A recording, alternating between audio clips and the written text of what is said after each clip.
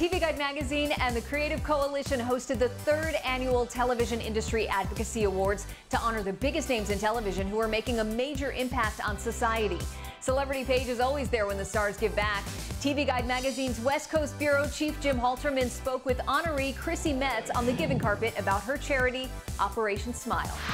How did you get involved with Operation Smile? Yeah, you know, Jen Salke, who's president of NBC, she has been involved in it for so long. Her son was born with Cleft and Palate, and my nephew was as well.